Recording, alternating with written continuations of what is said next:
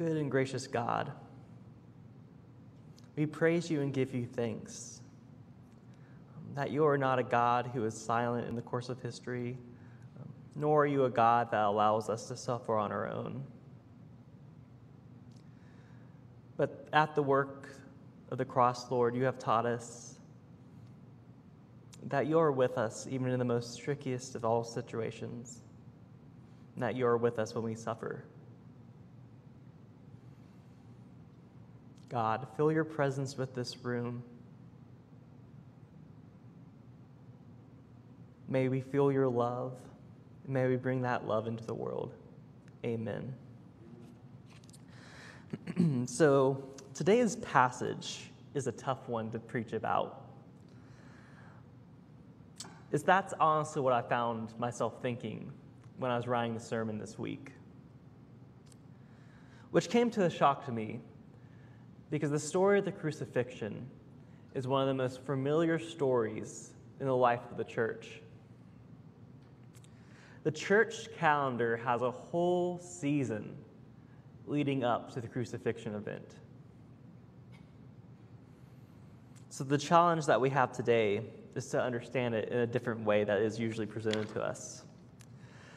I was tempted to get up here and say, Jesus Christ was crucified for our sins. Now receive this benediction, because that would have been so much easier than coming to grips with what it meant to live a cruciform lifestyle as it does today.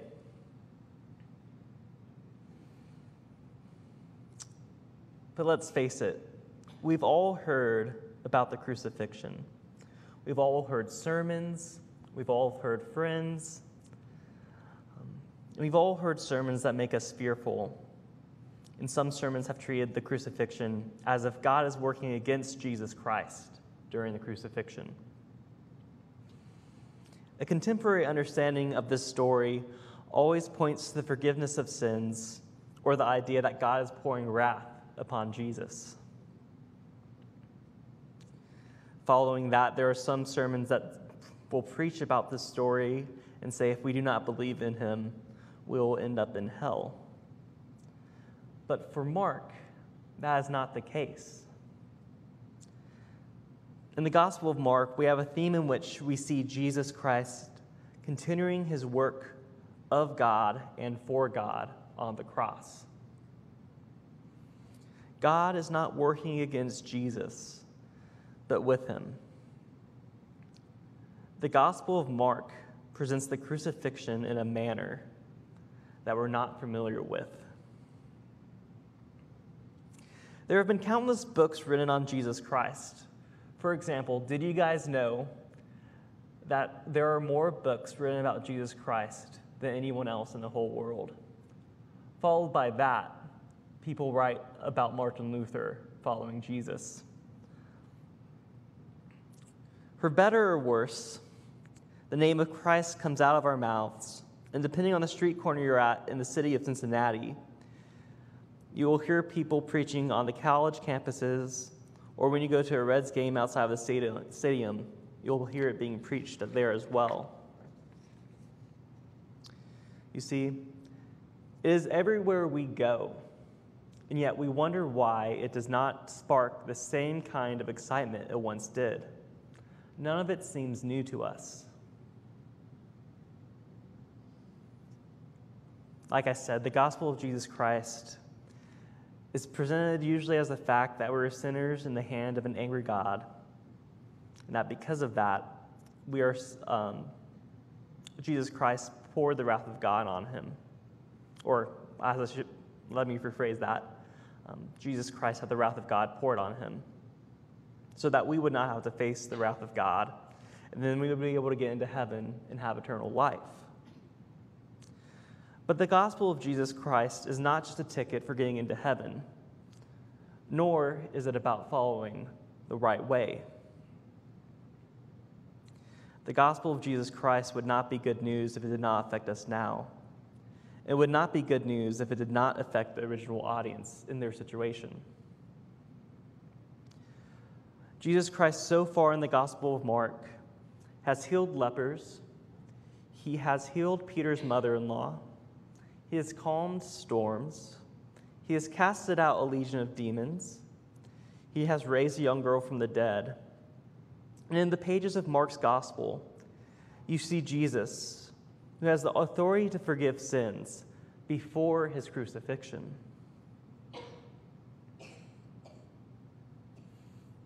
Mark's gospel does not place emphasis on the crucifixion as a forgiveness of sins, or I guess I should say individual acts of wrongdoing.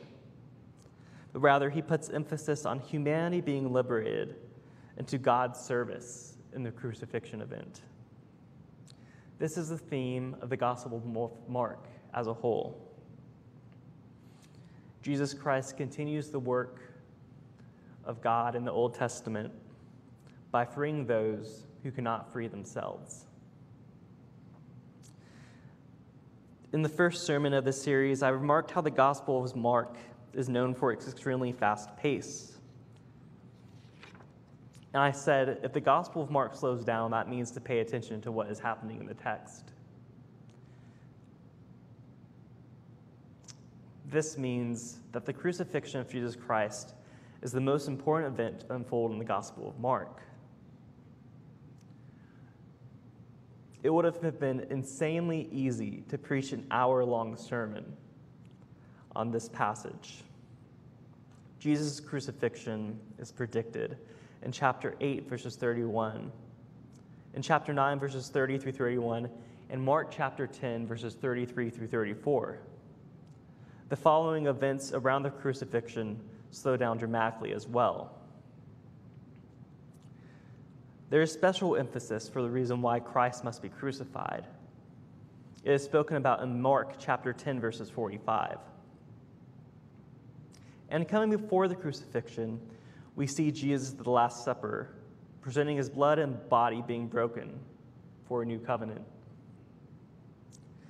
It is clear within Mark's gospel that the climax of his story occurs at Jesus' death. Mark sets up the crucifixion of Jesus Christ as the most important event to unfold in his gospel. And before Jesus is handed over to those who crucify him, we see him pray in the garden, "Abba, Father, all things are possible for you. Remove this cup from me, yet not what I will, but you will." So even at this point, in which Jesus is in the garden, in which the shadow of the cross is cast over him, he is praying to complete the will of God. At this point in the text, it is evident that God is not working against Jesus. Rather, Jesus is working to complete the will of God.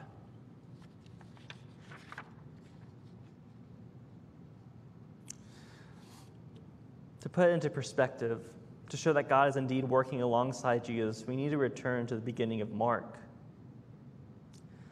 The Gospel of Mark is a carefully written document, meaning something as minute as a verse in the first chapter can help us understand the events of the crucifixion. In the events of Jesus' baptism, in chapter 1, verses 10 through 11, a particular word is being used by Mark as Jesus' baptism, and that word is schizo. I want you guys to say it with me. Say schizo.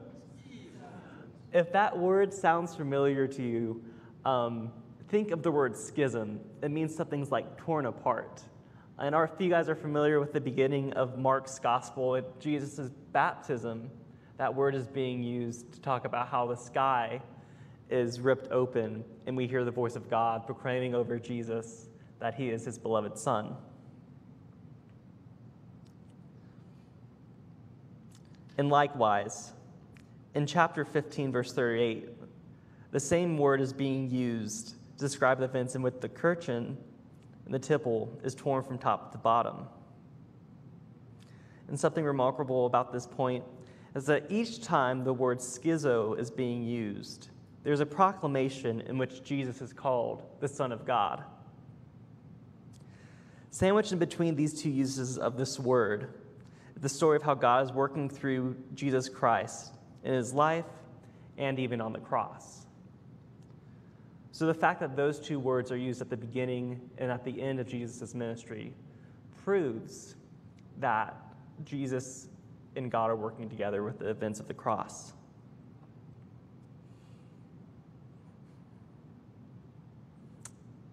I think I made the point clear that I'm trying to make that Jesus and God are working together. Within the Christian tradition, there are numerous ways to understand the crucifixion. And when we come to the crucifixion of Jesus Christ, it becomes so difficult to understand what each gospel writer has set out to do. Our understanding of the gospel can sometimes get in the way of what the gospels are trying to say. But the purpose of Jesus' crucifixion is intimately involved with the good news that I preached on last week. In a strange way, the glory of God is shown during the crucifixion event. There is a reason why Paul writes in 1 Corinthians that Christ crucified is a stumbling block to the Jews and foolishness to the Greeks. It's just not the way that one would get power yesterday, and it surely isn't the way that one would get power today.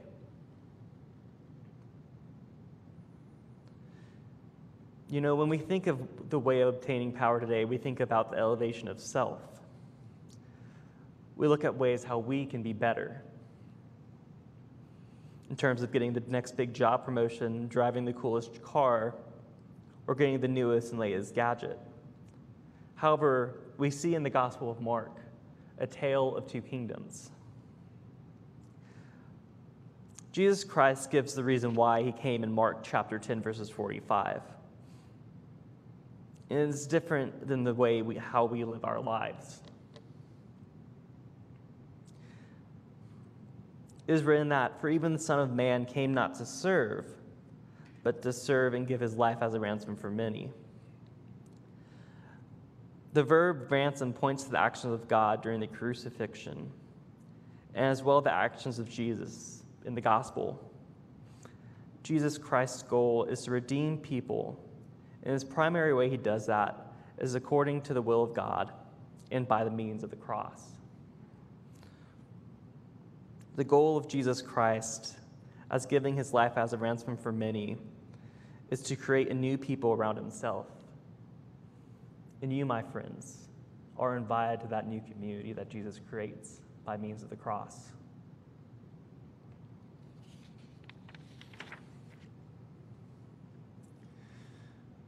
We see this to be true throughout the entirety of the Gospel of Mark. Jesus Christ casts out demons out of the Gerasene demoniac, and the healed man is told to go spread the news of Jesus. Jesus heals a bleeding woman and raises a young girl from the dead.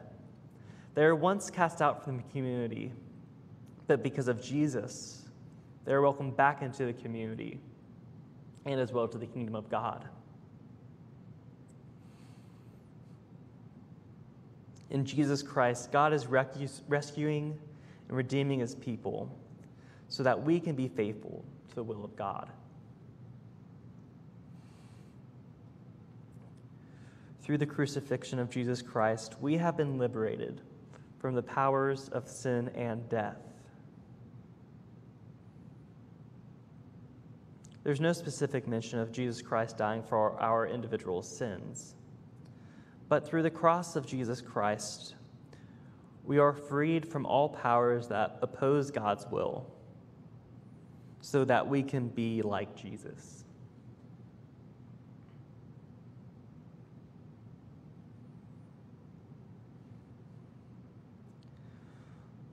With Jesus offering his life as a ransom for many on the cross, he is faithful to the will of God when we were unable to. By his actions on the cross, we are invited to live faithfully. Jesus Christ offers an example for us on how to live, and it is opposite of how our earthly kingdom operates. Jesus Christ obtains power through the cross. Jesus Christ receives and gives power to the kingdom of God by walking with those who are oppressed, who are ill-stricken, and who are suffering. and he releases them into the service for the kingdom of God. In short, Jesus Christ distributes the power to be able to live like him. And that is good news for us. The question that this poses for us is, how should we live in light of the example of Jesus Christ? How will we give out our own privilege in order to help the marginalized? Regardless of who you are or what you do, there is some way in which you can follow suit of Jesus. To enter into the mission of God, in order to get true power, is not through obtaining wealth or riches, but is by laying down your own preferences in order to make others whole. To follow the example of Jesus Christ is an extremely difficult task to do. It is daunting, it is intimidating. But we have peace in the fact that Jesus Christ has come and that he has participated in the human experience, and he has shown us to the way of life abundant.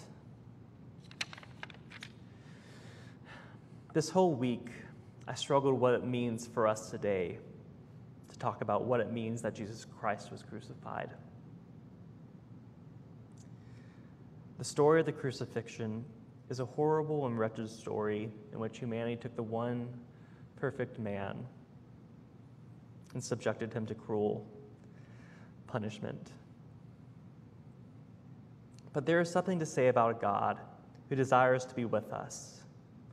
And through that desire, he had faced the worst of the worst. And there is no doubt that some of you guys in here have faced the worst of the worst.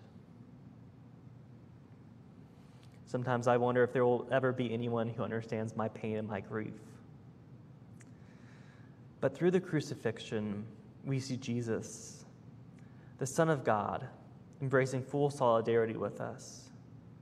He understands our sorrow. He understands our pain. And he is no stranger to our pain because he experienced it on the cross. He walks alongside you, and you can bring all your burdens to Christ.